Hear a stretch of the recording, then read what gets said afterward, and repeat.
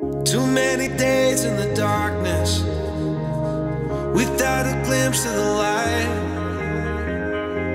Running tired and broken and scared, but I swear I'll never give up the fight. Hey, what's up everyone? Welcome back. I need to apologize. The first segment of this is about me getting the new boarding ladder, and the audio is horrible. I mean, you can still make out what I'm saying, but it sounds like I'm talking in an empty shoebox or something. I'm not sure what happened. I tried actually using an off-camera mic, one that I'm actually the same mic that I'm using now. But on the little action camera, for some reason, it gave really horrible audio, and I didn't realize that until long after I had shot the video.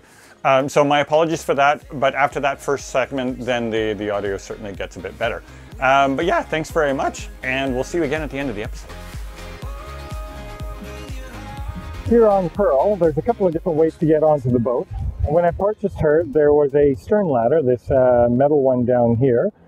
It unfolds and it hangs off from the stern, and it's really good for getting on and off the boat when you're hoisting the dinghy up. This allows you to put the dinghy right below, get everything hooked on, and then you can climb on and aboard, and then put the ladder away and hoist the dinghy up.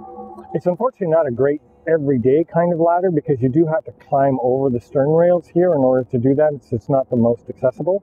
Also, it does not go far deep enough if I ever wanted to use it as a swim ladder. I did have it taken to a welding shop and had it beefed up and a little bit extended to make it a little bit more convenient, but still, as a boarding ladder, for a swim ladder, it would not work whatsoever.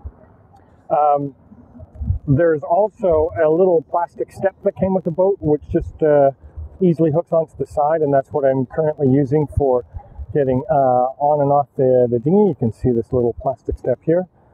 But again, that will not work for a swim ladder, so I wouldn't be able to do anything there if I was in the water.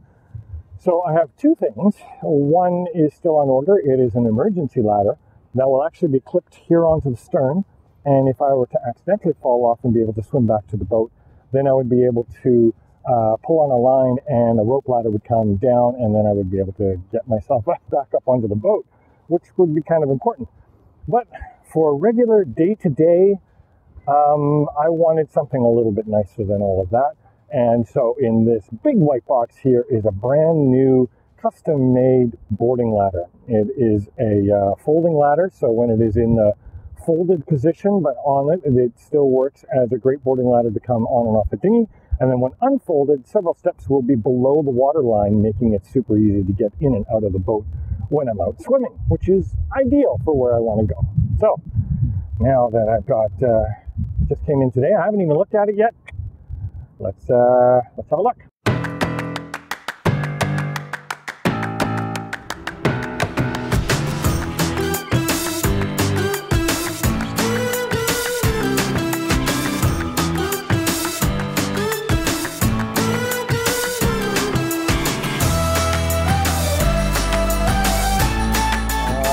Look at that. That is beautiful.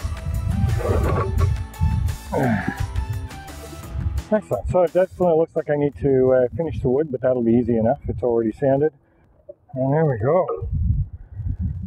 So nice wide steps, a little bit of indentations to make it easy while boarding, and then unfolded. The first two steps are going to be then below the water line.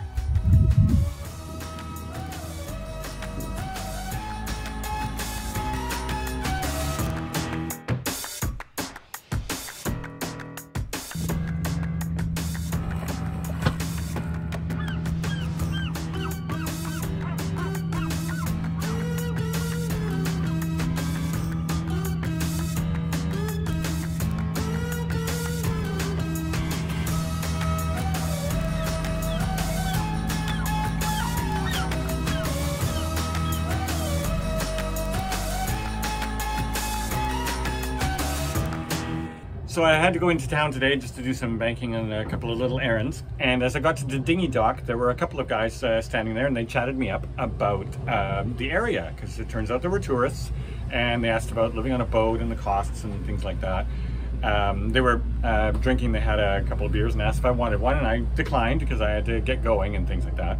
I came back to the dinghy about an hour later, hopped in, and then went back here to Lost Pearl, and as I was getting out of the dinghy, I noticed there was a beer sitting there for me. The guys had left me a beer, and they were from Denver, Colorado, and coincidentally the beer is called 1045 to Denver. So cheers to all the people of Denver. Thank you very much for all the hospitality, and cheers. Oh, that's good too. It's by Ep8 Brewing. It's actually a local beer made right here on Shelter Island, I believe. I gotta get more people to buy me a beer. That's great.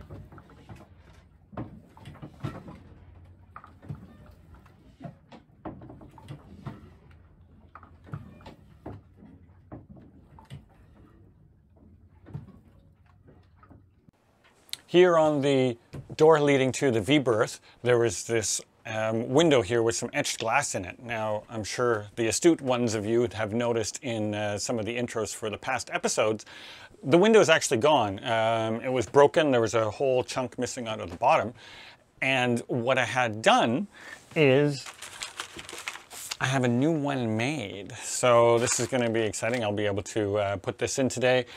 I made sure the opposite side of the door, this had some really, I don't know if you remember, there was a lot of wood here that still needed to be refinished. I did that yesterday and let it dry out in the sun, so it's all ready to go today, so I can put this in. Now, because this is not original from the boat at all, there was this was a custom job done by some previous owner in the distant past. I don't know. I know that from pictures of this boat from the original owner, it was not on the boat, and I don't think he did it. So it was some, I think there were 5 owners before me, maybe 4. And so I have no idea who actually created it in the first place. So what I did in order to try to recreate it, because I really liked the design, was I took a picture of it, and then I imported the picture into Photoshop, and then in Photoshop I took a line drawing that I got off the web for this boat, the Hardin 45, superimposed the two, and then using Photoshop kind of drew in the remaining parts of the boat that were missing, and then went up to a place called Pat's Glass Shop, which is actually only a few miles away. And they specialize in etched glass as well as stained glass. And I talked with the artist there, and he was able to take the JPEG of the drawing that I had done, and he used his imagination on the water that was down below to create the final glass. So I'm really looking forward to it, and I'm really hoping it doesn't break, because well, the boat right now is listing slightly to port because the old engine is on the port side of the boat, so it does swing a bit, and I really hope it doesn't slam too hard and break this one as well. But yeah, let's open it up and see what we got.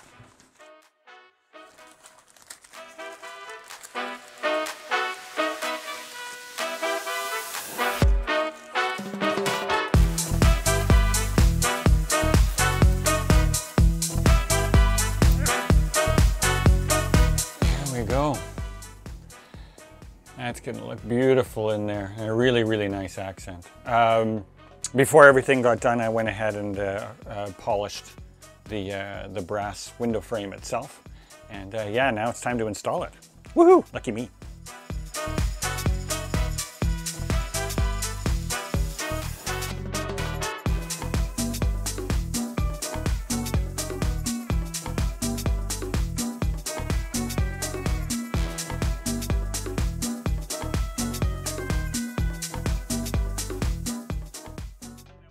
The brass, I decided to polish the one down here, and I polished so much that it actually started to wear off, because of course it's not solid brass or anything. I started to wear off the finish, so I had to order a new one. I'm gonna see what we got in the package.